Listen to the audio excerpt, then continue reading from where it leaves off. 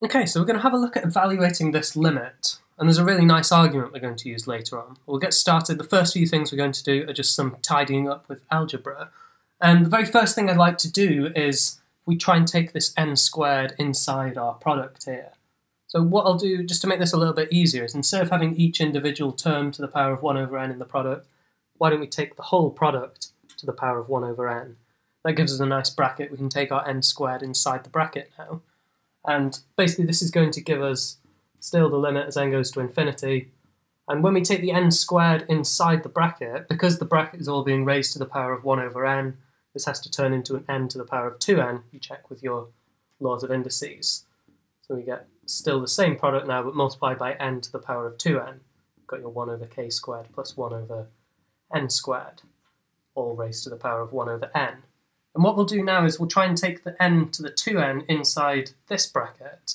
But here we've got actually n different terms, so you've got to realise that n to the power of 2n is actually n squared to the power of n. And we've got n lots of n squared, so each of these n squareds goes with one of the terms in the product.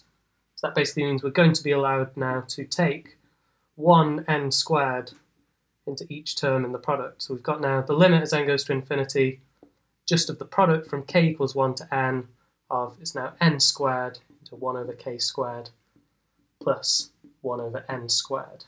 And then still this is all raised to the power of 1 over n.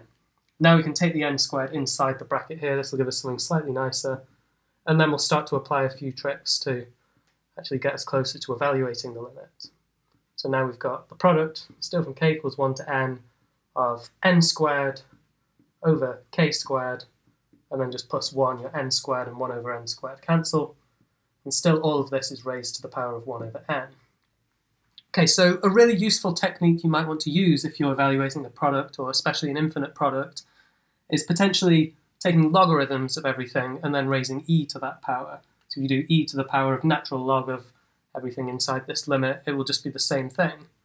And just some notation I'm going to use, rather than writing e to the power of everything, I'm going to use the exponential function notation. So here, just e to the x, I'm writing as exp of x. So this is just going to save having everything in a superscript, so it's a little bit nicer. So we've got the limit as n goes to infinity now of all of this stuff. I'm just going to write as e to the power of ln of itself. So exp, so e to the power of ln of all of this product to the power of 1 over n.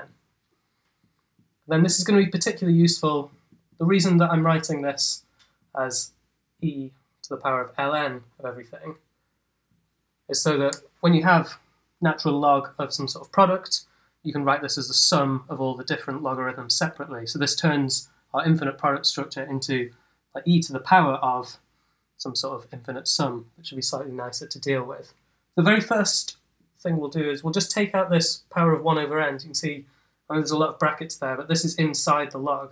So we can take this power of 1 over n outside the log, and then we will split up the product next. So all we end up with, this is our next step in the working, is e to the power of 1 over n, then it's ln of, and we've got the product from k equals 1 to n of, again it's n squared over k squared plus 1. And now there's slightly fewer brackets there to deal with. And next thing we're going to do is we've got log of a product, so we can write this as the sum of all of the logs of each of the individual pieces.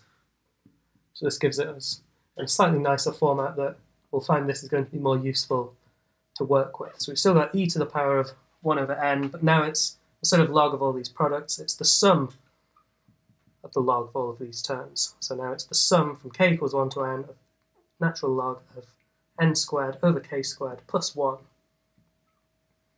So we're seeing some nice structure here. We've got this sum, we've also got this multiplying by 1 over n, so we should be able to use this structure to our advantage in a sec.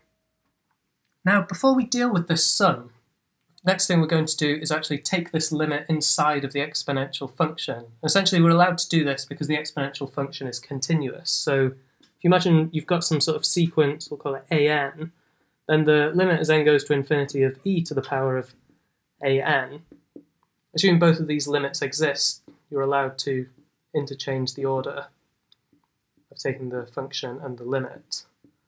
So what we'll do here is we'll show that the limit as n goes to infinity of 1 over n multiplied by this sum, we'll show that this limit exists. And when this limit does exist, because your function e to the x is a continuous function, this will be the same as the limit of e to the power of each of these terms. So this allows us, assuming that we're going to be able to show that this limit converges, we can write this all as just, it's going to be e to the power of now the limit as n goes to infinity of 1 over n multiplied by our sum. Which is nice because now we just need to evaluate the limit and then eventually we'll do e to the power of what we get. And what I'm going to do here, instead of writing n squared over k squared, I'm going to write this in a slightly strange form just to sort of show the kind of structure that we're going to use next. So instead of writing it as n squared over k squared, I'm going to write it as 1 over k over n all squared, which is the same. But this is quite helpful now, just to sort of illustrate what's going on, because now I'm going to be interested in the function y equals ln 1 over x squared plus 1. So you can see here, this is basically this function evaluated at 1 over n, at 2 over n, at 3 over n, and so on, all the way up to n over n, so going up to 1. And then we add them together and multiply by 1 over n. So if you haven't spotted what the structure is here, I'll just draw a little diagram. So if we've got a graph of our function y equals ln 1 over x squared plus 1 between 0 and 1, and then we've split this up into n different pieces. Here are 1 over n, this is basically the width of one of these rectangles, and then ln of 1 over k over n squared plus 1, this is just the height of each of these rectangles at the kth one. So here, the structure is, actually, it's just a Riemann sum in disguise, isn't it? So here you've got your k over n, the width is n, the height is ln 1 over k over n squared plus 1. And then when we take the limit as n goes to infinity here, this is just the limit as each of these strips get thinner and thinner, we get a more and more accurate approximation to the integral of this function between 0 and 1.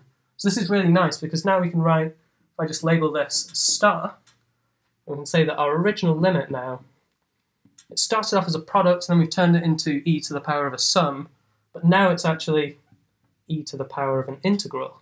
So here the limit as n goes to infinity of this sum is just the integral between 0 and 1, assuming that we can show this exists, of ln 1 over x squared plus 1 with respect to x. What we'll do is we'll actually have to evaluate this integral now, and then we should be done. Now, how are we going to evaluate this integral? Well, unfortunately, the first thing we need to do is the integrand isn't well defined when x is 0, so we need to rewrite this using limits to avoid any sort of problems there. So write this as the limit as t goes to 0 of just the same integral now between t and 1, rather than between 0 and 1. Then thinking about integrating ln 1 over x squared plus 1. Don't know how to integrate this, but looking at it, it is something that I could quite easily differentiate. So we'll try using a trick here of integration by parts, where I set my u equals to ln 1 over x squared plus 1. I set my v dash term just equal to this is being multiplied by 1. So when I integrate my 1, I get x, and then when I differentiate my u, when I differentiate all of this using the chain rule, I end up with minus 2 over x cubed divided by 1 over x squared plus 1. Then we can use the integration by parts formula.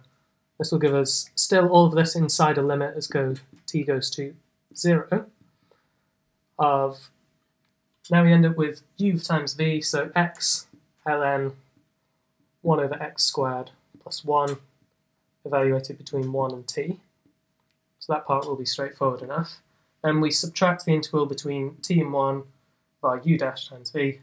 So now you've got x and the minus 2 over x cubed over 1 over x squared plus 1 integrated with respect to x.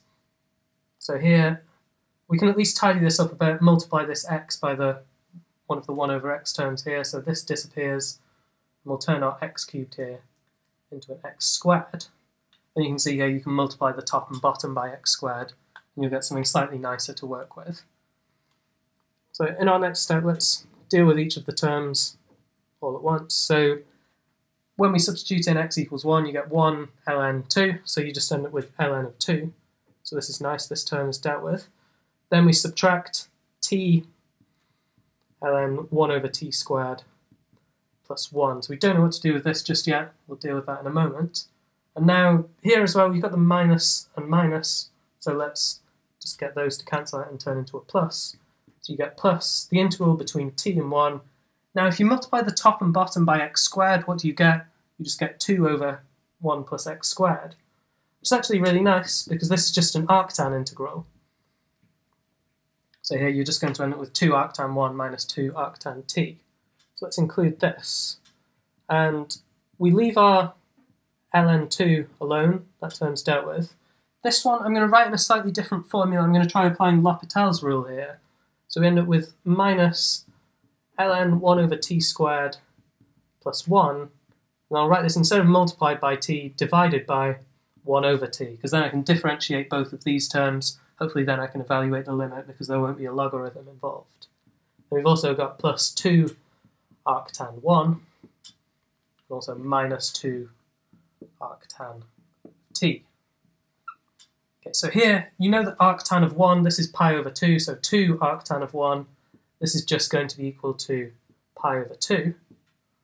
And here, the limit as t goes to infinity of 2 arctan t, arctan of 0 is just 0, so this is going to converge to 0, so we can remove this term as well. Okay, so now we're getting somewhere with this. We've got ln of 2, I'll just take this outside of the limit, and then we've also got this pi over 2, which we can take outside, so plus pi over 2. But then we've still got this other term to deal with. So I'll write this as minus the limit as t goes to infinity, sorry, t goes to 0, of ln 1 over t, but we're applying L'Hopital's rule, so let's differentiate this and we'll differentiate this as well. And fortunately we've already done some of the work here, haven't we? We know how to differentiate ln 1 over t squared plus 1, we've done the same just with x as the variable. So in our numerator now we're going to end up with minus 2 over t cubed over 1 over t squared plus 1. So this is all our numerator, applying L'Hopital to this expression. Then you've got the 1 over t, this differentiates to give minus 1 over t squared. And then you're taking the limit as t goes to infinity of all of this big horrible fraction. So what I'll do now is I'll clear the board and then we can pick up from where we left off there. So now we're almost done, we just need to evaluate this limit here. And the first thing we can do is spot we've got the 2 negatives which cancel out, so that's nice. Then here, because we're dividing by a fraction, this is basically the same as multiplying by the reciprocal of this fraction. So you're basically just multiplying everything by t squared. So if we get rid of this now, we've just got the limit as t goes to infinity of all of this multiplied by t squared. So if I write this out now, we can multiply by t squared in the numerator. So we keep our ln2 plus pi over 2. We've got now the limit as t goes to 0 of, it's going to be 2 over t over 1 over t squared plus 1, when we multiplied by t squared.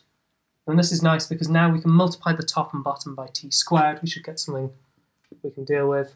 So again, ln2 plus pi over 2 plus the limit as t goes to 0 of, it'll be 2t over 1 plus t squared. Now the limit as t goes to 0 of this is just going to end up as 0 over 1 plus 0, so this is just equal to 0. So after all that work, this term just gives us 0. So our integral then is equal to ln2 plus pi over 2.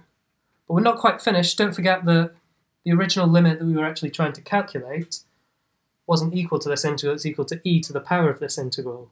So just to conclude now, the limit as n goes to infinity of n squared multiplied by your product from k equals 1 to n, 1 over k squared plus 1 over n squared, all to the power of 1 over n.